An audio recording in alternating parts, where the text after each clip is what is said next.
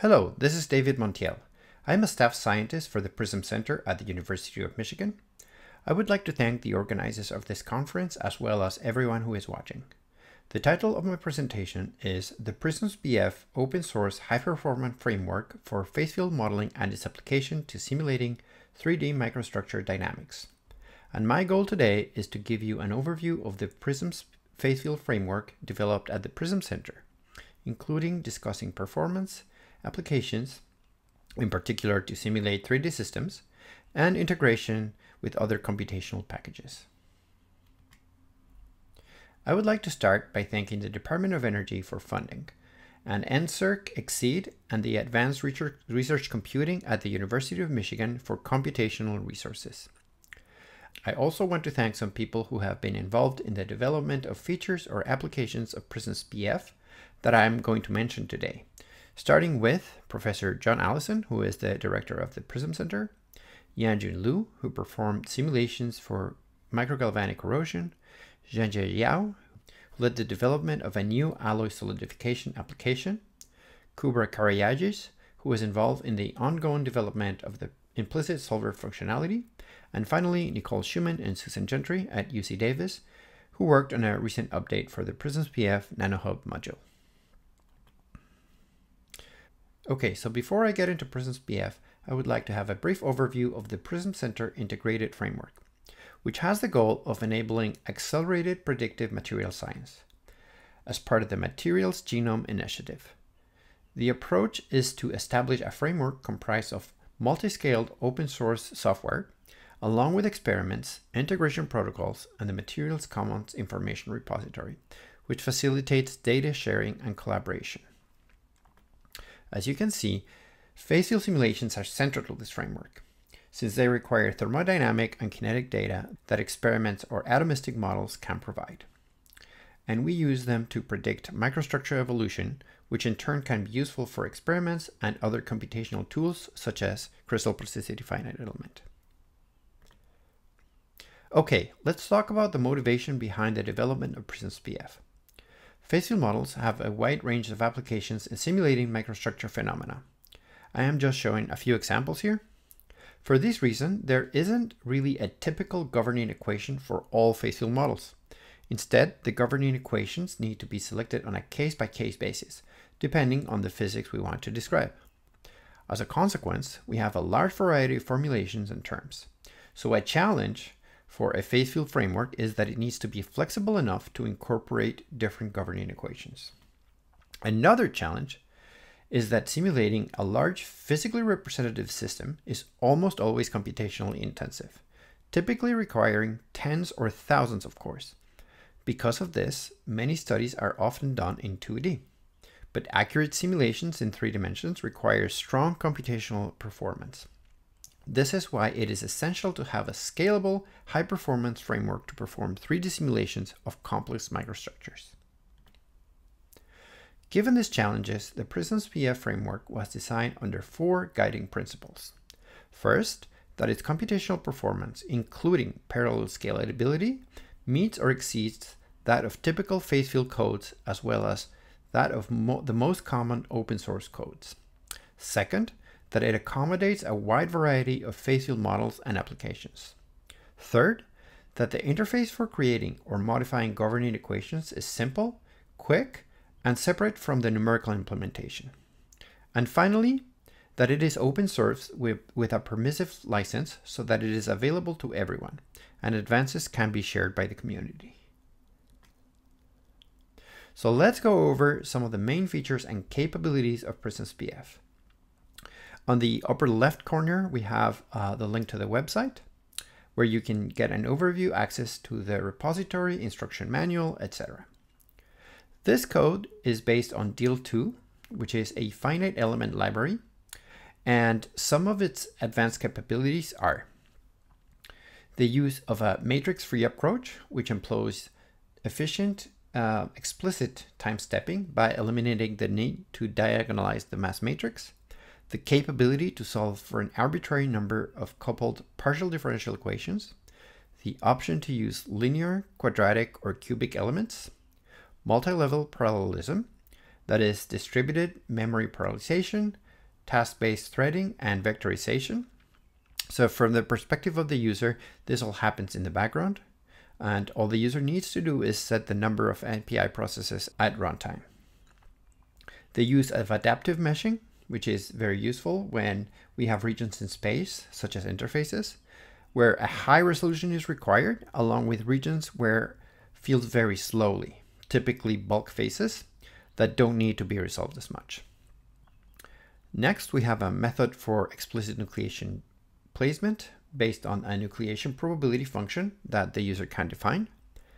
A functionality for grain remapping, which can significantly reduce the computation time in grain growth simulations by assigning a small number of order parameters to track all grains in the system.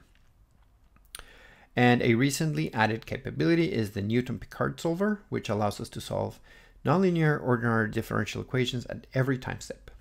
So an example of this would be solving for the equilibrium electrostatic potential as the system evolves. And on the right panel, we have some of the functionalities and features that make it user-friendly, including a simple interface, which means the typical user only needs to modify a few files in an application directory, and it is relatively straightforward to do so. A detailed online user guide, a total of 27 built-in applications, a simple Docker-based installation option, recently upgrading Nanohub tool for educational use, integration with the Materials Commons repository for easy data sharing, a new suite of post-processing scripts for results analysis, and a new series of short video tutorials on YouTube, which we plan to keep expanding. I also want to point out this reference to an article that we published about a year ago, where you can find a lot more details about the framework structure, features, performance, etc. Here, I just want to give a brief overview of the structure of PRISMS-PF. We have the core library, which is the back-end part that performs all of the operations such as generating the mesh, applying the boundary conditions, applying initial conditions, and doing the calculations at every time step.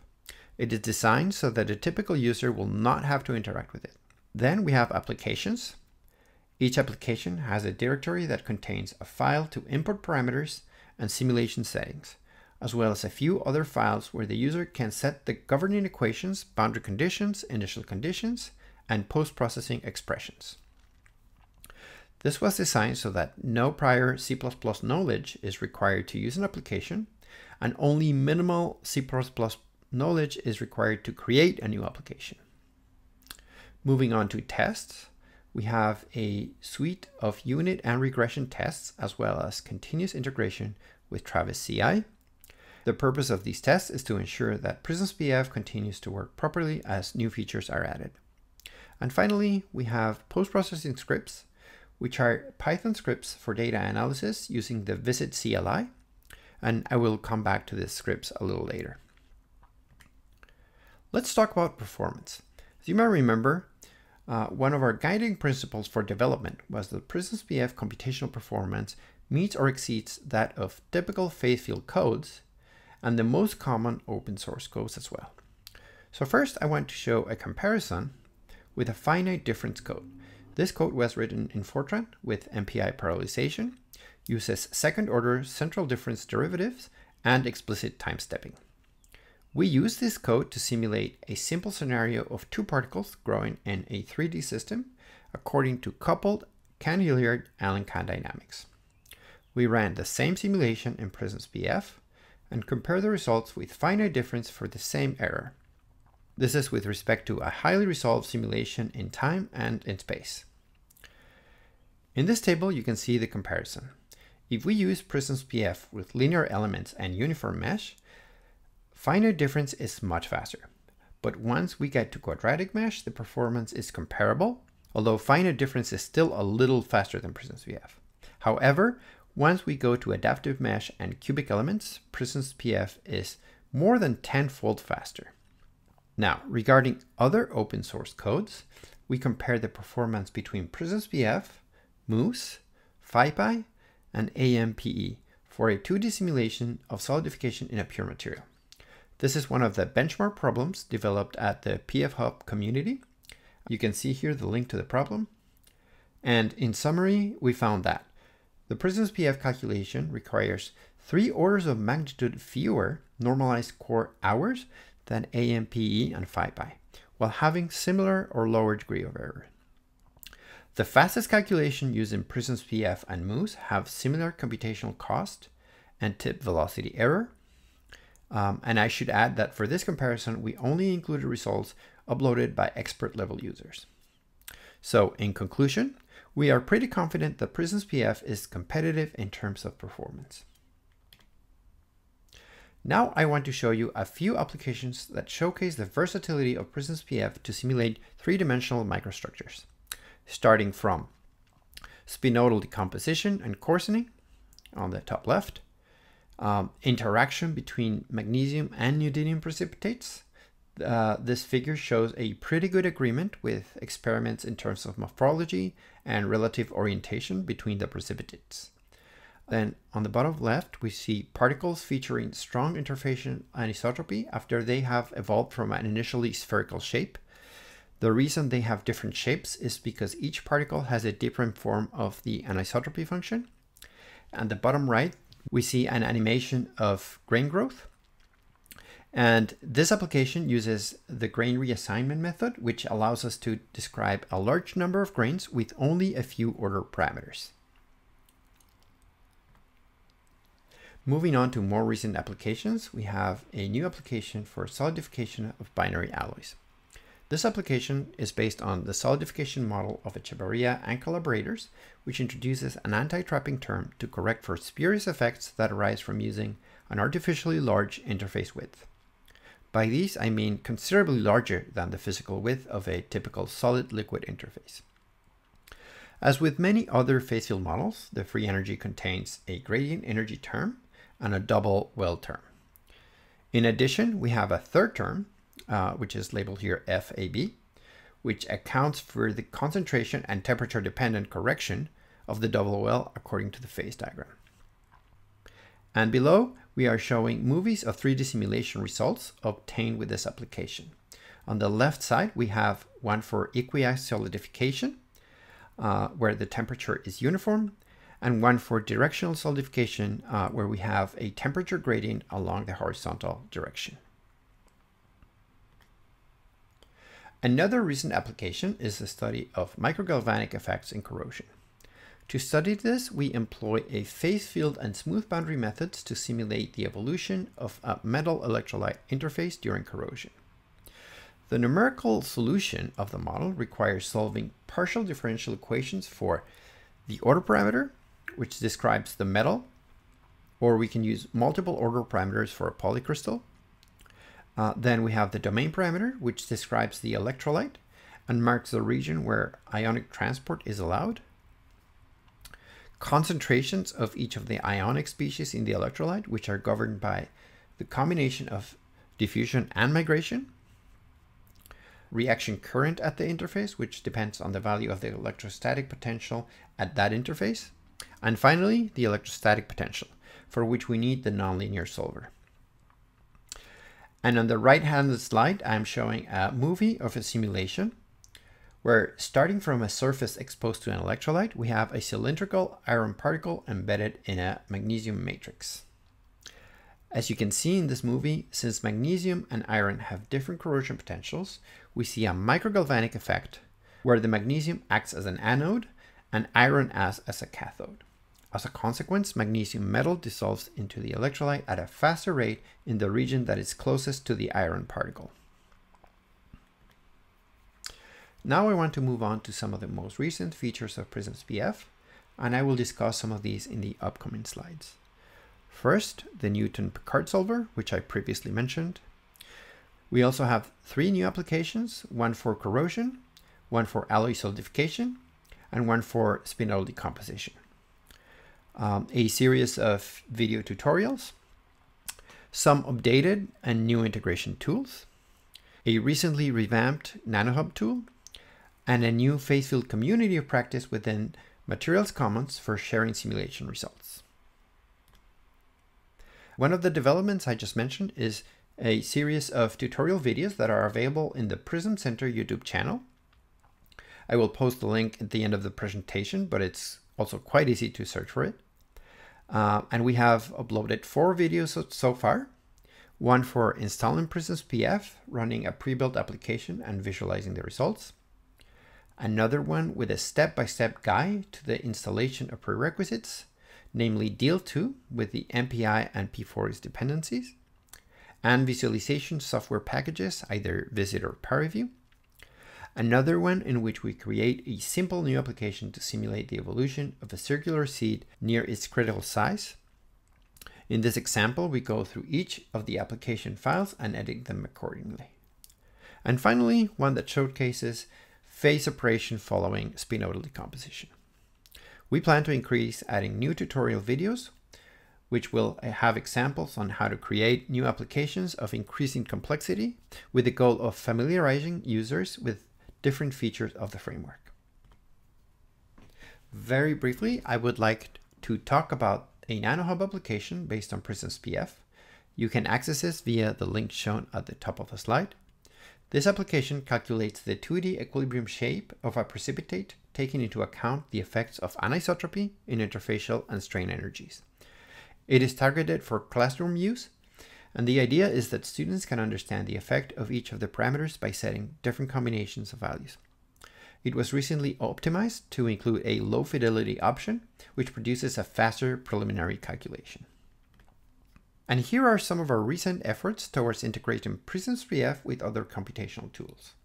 First, we have a recently upgraded script to import microstructures from Dream3D using the Visit CLI. This feature is very useful for grain growth simulations. We have new post-processing scripts that take the output file from PRISMS-PF simulations and automatically calculate useful properties like phase fraction, interface area, or interface length in 2D, and domain count. We have plans to continuously add new scripts that meet the most common needs for users. Finally, the newly developed CLI for Materials Commons will facilitate creating scripts to automate the creation of projects, upload simulation results, create and publish datasets, and edit communities of practice. Finally, I want to briefly talk about the community support for PRISMS-PF. We have an online user manual that is continuously being updated, an online message board which has over 100 registered members, and where users can ask for help with specific issues. And we also recently created a community of practice with the goal of facilitating users to share phase field simulation results in the form of datasets. Some of the ongoing and future development plans include new applications. Then for performance improvement, we will continue the development of an implicit solver option.